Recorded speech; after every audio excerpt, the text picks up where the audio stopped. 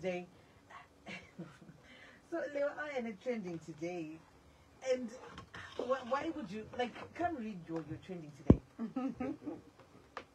Come actually do it yourself.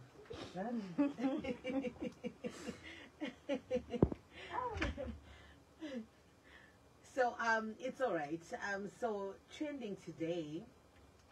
It is alleged that the boy who was threatened by a woman called amai has died, and in a viral audio, amai had sent an audio to the boy threatening to kill him for dating her orphaned 15-year-old granddaughter and accusing him of just trying to destroy her future. So we're going to play the clip and just want to hear your take.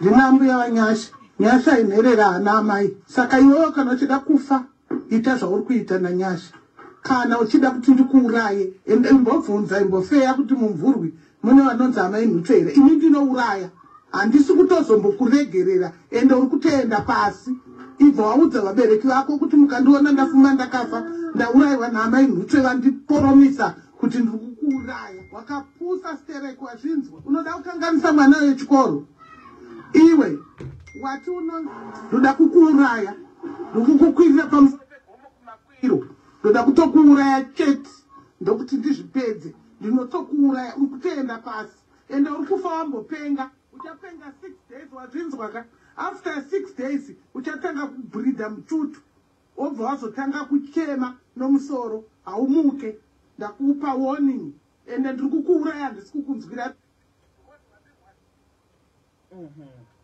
So that's the audio that the grandmother sent to this boy, who then actually died. And a lot of people have been suggesting that witchcraft should be a criminal offense. And I want to hear your thoughts and take on it, because there won't be like substantial evidence. People can actually really threaten each other in anger sometimes, right? And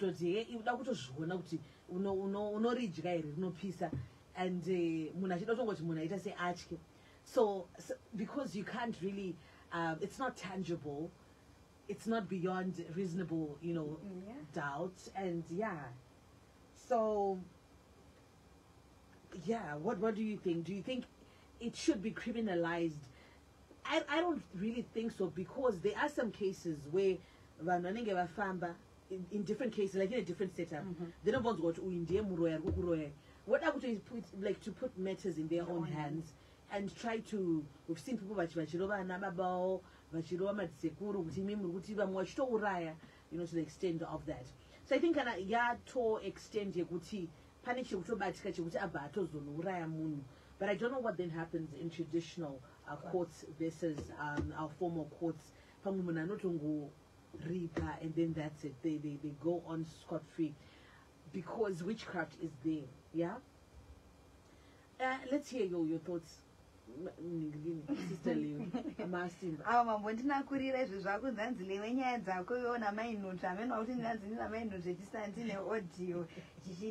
But yeah, and I guess like you say, what has need to post-mortem headache. But I think just threatening, do in a bit of being an offense, I guess. Not so sure, but I can't threaten.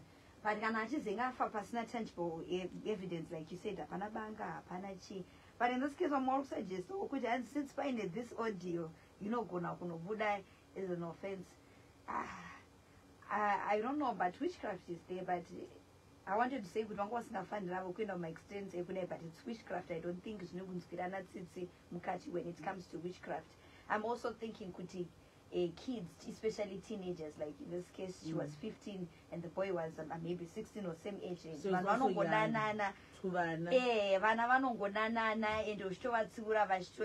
if it's really true this was just but I guess with witchcraft it comes with evilness, so you don't have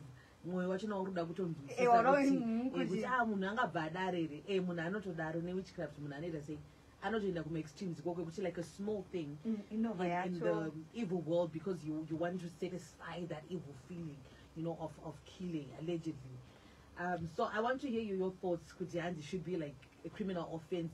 But then I think it can only go as far as to a fine, because there's no tangible thing unless they vakatozenda kumba kwemwana wacho naye vakanoita noise vakamurova vakambata pavakambata, so pane pasina contact again. Saka kuti unyatsosubstantiata kuti zvakaitika papi. But then as you said, in just the case of the voice note kuti mathreats avaitaurira mwana dai vakati ndikakubata ndinokurova kana kuti ndikakuita anything, not kuti uri kutonofa and and nozokana zvinhu zvida kungoitika. Maybe it was just a coincidence yekuti nguva yakewo yange yakwana vakutosimbisa kuti zviriko izvozvo kutoti mweya yacho inobva yatofambirana time. unosimudzira Exactly. So that's why I'm saying kuti in some cases, people they then just come with threats, empty threats sometimes, but then because you can't really verify it in a way where it's tangible, to then say kuti ndiwe wazorea unokuti wakataura chakati anzi plus marelationships wakutoda uina mbuya vako vanomira newe mbuya versus mbuya una mbuya vake vasaidi. So you can hit us up on our WhatsApp platform 0772162651. So I guess it's not being criminalized, it then protects those who are accused of it. Yes. Especially those, the silent ones. So imagine. vakatsika mutando wendoefake futi ka vamwe vacho vanobata vanhu zvavanowana kambonzi vachichanzi tinonotenga zvinhu tosunga tozoya tozvidzura zvisipo. I guess they want to something when vakati pasina evidence, pasina weapon of there is no case. Yeah. You can also hit us up 0772162651. More music. It is the Morning Galaxy. We're getting into Money Mondays. Inomuno coming there with somebody. Good morning.